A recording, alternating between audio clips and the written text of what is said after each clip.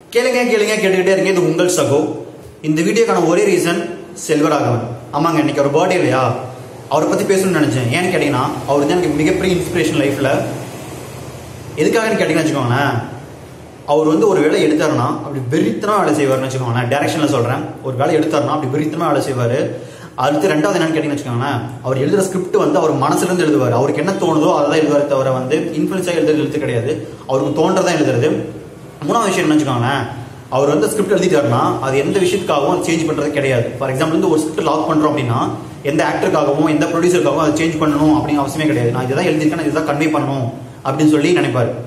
நாலாவது விஷயம் என்னன்னு வச்சுக்கோங்களேன், எல்லாரும் சினிமா வந்து என்டர்டைன்மெண்ட்டாக பார்க்குறோம் அப்படின்னு சொல்லிட்டு இருப்போம். பட் அவர் ஒரு இன்டர்வியூ சொல்லுவார், சினிமாவை என்டர்டைன்மெண்ட்டாக பார்க்காதீங்க, அது ஒரு ஆர்ட்டு, அது வந்து ஆர்ட்டாக பாருங்க. சப்போஸ் நீங்கள் சினிமாக்குள்ளே வர நினைக்கிறீங்க அப்படின்னா தயவு செஞ்சு ஃபர்ஸ்ட் அதை மதிக்க கற்றுக்கோங்க. அதுக்குன்னு சில பல ரூல்ஸை வந்து நீங்கள் ஃபிக்ஸ் பண்ணிக்கோங்க, இதுதான் சொல்லி தயவு செஞ்சு ரூல்ஸை மீறி போகாதீங்க அப்படின்னு சொல்லுவார்.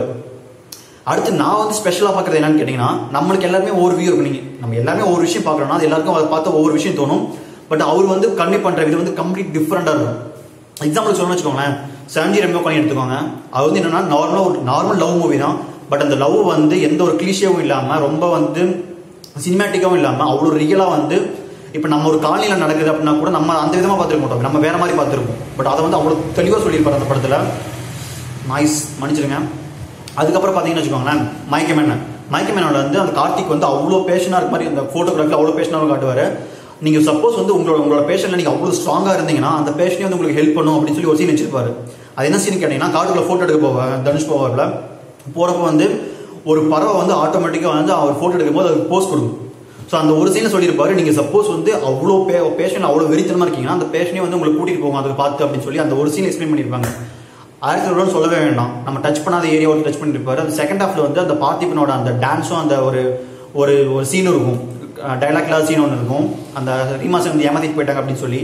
ஸோ அந்த சீனை வந்து எனக்கு தெரிஞ்ச SelvaRagavan தவிர வேற யாரும் அப்படி பண்ண முடியுமான்னு சொல்லி எனக்கு தெரியல.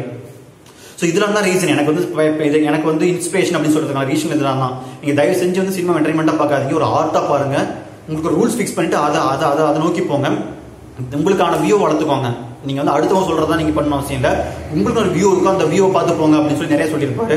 அடுத்து வந்து மெயினாக ஒன்று விஷயம் என்னென்ன வந்து அவர் ரொம்ப திமிரு பிடிச்சோன்னு சொல்லலாம். எதுலாம் நீங்கள் கேட்டீங்கன்னு வச்சுக்கோங்களேன், அந்த ஸ்கிரிப்டை வந்து கன்வே பண்ணுறது, நான் இதுதான் எழுதுனா நான் இதுதான் கன்வே பண்ணுவேன் அப்படின்னு சொல்லி. அடுத்து ஃபைனலாக ஒன்று எல்லாரும் சொல்லி விரும்புகிறேன் என்னன்னா, நிறைய பேர் வந்து எனக்கு படம் பிடிக்கல அப்படின்னு சொல்லி சொல்லுவாங்க. SelvaRagavan படம் பிடிக்கலன்னு சொல்றத விட அவங்க ஃபர்ஸ்ட் நீங்கள் புரியலன்னு சொல்லுங்க. ஏன்னா வந்து நீங்கள் படத்தை தெளிவாக பாருங்களேன், அவர் என்ன கன்வே பண்ணுற வராரு அப்படின்னு சொல்லி உங்களுக்கு புரிஞ்சிச்சுன்னு வச்சுக்கோங்களேன், கண்டிப்பாக வந்து உங்களுக்கு உங்கள் லைஃப் டைமில் சில பல படங்கள் இருக்கும்ல, அந்த படத்தில் போய் கண்டிப்பாக அது உட்காரும். ஸோ முடிஞ்ச அளவுக்கு வந்து SelvaRagavan படத்தை புரிஞ்சுக்க ட்ரை பண்ணுங்க. புரிஞ்சுதுன்னா உங்களை அல்டிமேட்டில் கொண்டு போய் நிறுத்தும். ஸோ அப்படி நிறுத்தினால தான் வந்து எனக்கு இன்ஸ்பிரேஷன் எடுத்துன்னு சொல்லி உங்கள்கிட்ட பேசிட்டு இருக்கேன். So happy birthday SelvaRagavan sir. நன்றி, வணக்கம். உங்கள் சகோ.